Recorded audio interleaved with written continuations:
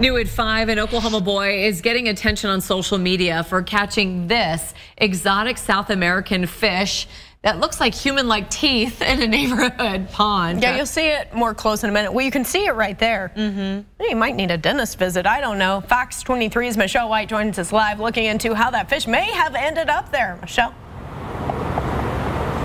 Shay and Sarah, it's actually more common than you think. Charlie Clinton lives in Edmond, and on Friday he caught a Pacu, which is a relative of the piranha. Now the piranha, not the Pacu, is banned from being imported into the state of Oklahoma because of the devastation it can do to the natural habitat. These are pictures of the Pacu that Charlie Clinton found in his neighborhood pond in Edmond. His mother reported it to the Oklahoma Wildlife Game Warden, but she and Charlie released it back into the water before they knew what it was. That's something the agency does not want you to do if you find an exotic fish like this. Kelly Adams is the Communication and Education Supervisor for the Oklahoma Department of Wildlife Conservation. Pacu eat mostly vegetation. And the consequences of that is because they're non-native, they are directly competing with native species for habitat and resources like food.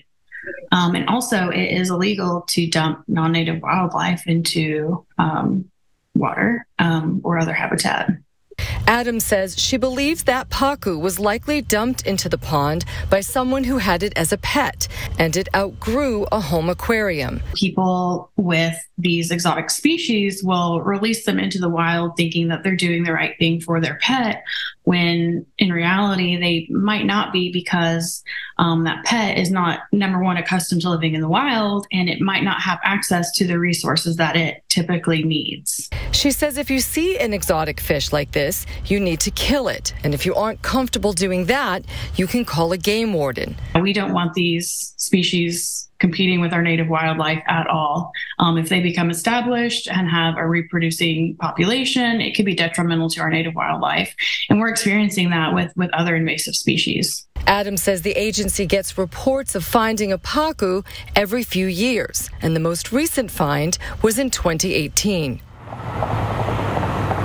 And Adams says if you have an exotic pet that you can no longer take care of, there are resources for you. And one of them is the website don'tletitloose.com for options of finding a new home for your pet that's better for the pet and for the native species. Live in Tulsa, covering news that matters. Michelle White, Fox 23 News.